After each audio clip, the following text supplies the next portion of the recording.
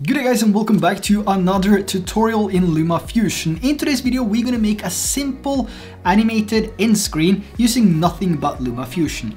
But if you want to add your own elements, or if you want to have if you want to speed up the workflow a little bit without making everything from scratch in LumaFusion, then head over to Google and just search for a PNG plus, a square, triangle, a circle, whatever you want to have in your image which you want to animate. If this is the first time that you check out my channel and my videos, I really appreciate that you clicked on this one. There's 500 other LumaFusion tutorials as well, so make sure to check out those. Everything is in a separate playlist. And also hit that subscribe button if you haven't already, that would be highly appreciated. We're so close to 100,000 subscribers, and that means a 100k giveaway as well. And if you're interested in high-end professional transitions or assets or presets, effects, whatever you can imagine for LumaFusion, check out RobHKvlogs.com. There is some good deals there which you don't want to miss. Now with that said, let's head over to the iPad and start creating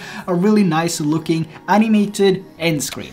So moving over to LumaFusion, we're going to create a new text layer, and this text layer can be 10 to 15 seconds long depending on how long you want your end screen to be. After deciding the duration, we're going to go into edit on the text layer and we're going to create a new shape. This shape is going to be our background, so here you can select the color you want for your end screen. Now once we have the color set, we're going to go back out to the timeline. Then you can either make a new text layer or duplicate the one that you have on your timeline. I'm going to duplicate this and we're going to go into edit on this duplicated layer. Inside of edit, we're going to delete the background because we already have our background, and we're going to create a new shape. You can decide for yourself if you want to make a plus or a circle, triangle, square, or any other type of shapes. Now to make the plus, we're just going to add a square shape, and we're going to change the parameters and size of the shape, so we have one of the lines which is going to be in the plus. Now a pro tip is to go down to the bottom here on the parameters, down to scale X and Y, and adjust the settings by changing the sliders. This is a whole lot easier than using your fingers to adjust the shape. Now once we have the first line complete, we're going to duplicate this and change the rotation to 90 degrees. And once we change the rotation to 90 degrees, you will have a plus. Now you can also go over to Google and search for PNG pluses, PNG squares, or anything like that, which will be a whole lot faster. But inside of LumaFusion, you can actually customize it exactly how you want.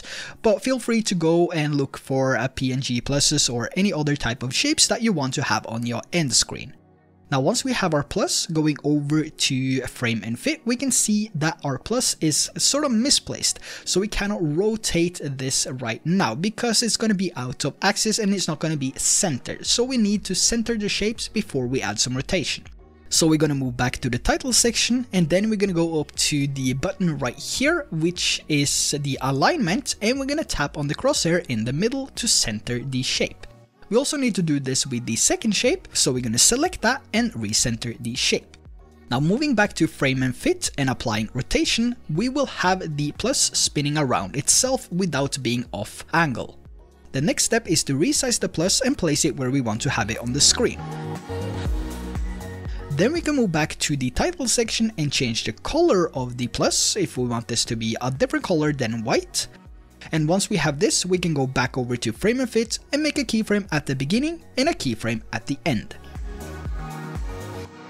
On the end keyframe, we can change the rotation to something like 900, and we will now have the plus spinning around itself in the bottom left corner.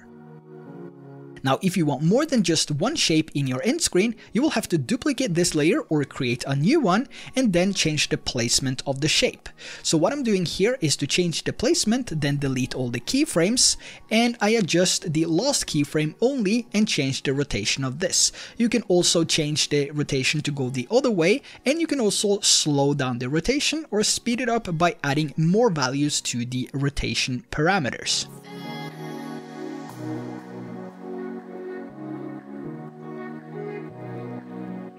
So now that we have our 3 moving pluses, we can go back to the bottom layer and we can create a frame which is going to be around our video. Now a pro tip here is to go over, watch your own video or watch someone else's video, and then take a snapshot on your iPad from the end screen and then move that over to LumaFusion, and then it's going to be easier to see exactly how big or small this frame is going to be. So this is just an example of how you can make it. The exact frame size, I'm not exactly sure of the frame size, but you can, like I said, take a snapshot of an end screen at the end of a video, your own or someone else's, and then you can bring this over to LumaFusion, lower the opacity, and then you can place your shape exactly where it should be. Now I like to have the frame only, so I don't like to have the background here. So what I'm going to do is to increase the opacity of the edge color to 100, and I'm also going to change the color to yellow. Now I can change the opacity of the face color, and that will leave me with the frame only. So now that we adjusted the frame, if we want to have 2 videos in our end screen, we can simply duplicate this and then go down to the center X and move this to the right.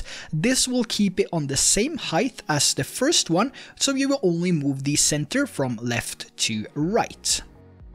Now to spice this up, we're also going to add a new shape, and we're going to add an arrow.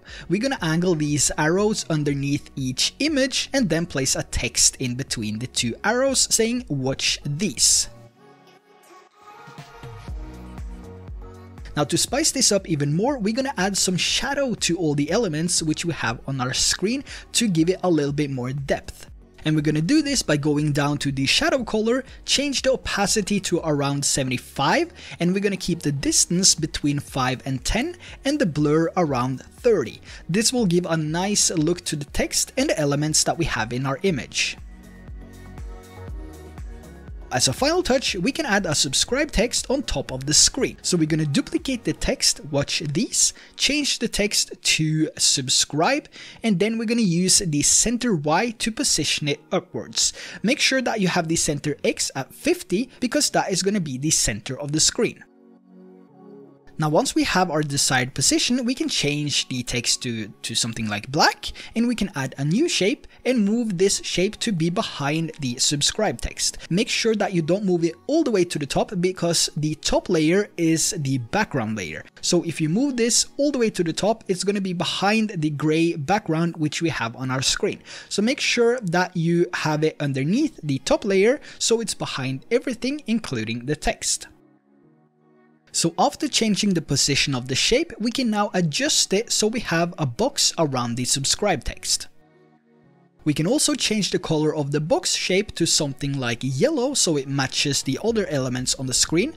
We can also add some shadow to it if we want to do that, but I think the color of the background is a little bit too bright, so we're going to change this to a darker gray, and then we will have our final animated end screen in LumaFusion. Now there's also a lot of different ways that we can animate the different elements which we have on the screen here, so if you want to see a fully animated end screen video tutorial, let me know down in the comment section below. Now like I said, there is a ton of different ways that you can make an end screen, and there's a ton of different ways that you can animate it. If you want to see a fully animated pop-up end screen animation, something like that in LumaFusion, I think the tutorial is going to be a little bit heavy. I might make the animation for you so you can just apply to the different elements that you want to have or something like that. I still have to figure that out, but let me know down in the comment section below what type of animation or end screen, or if you want to see it, or any other tutorials that you want to see in LumaFusion. That's going to be the end for today. I hope you enjoyed it. Let me know in the comment section below what type of videos. I'm just going to end it. I will see you in the next video.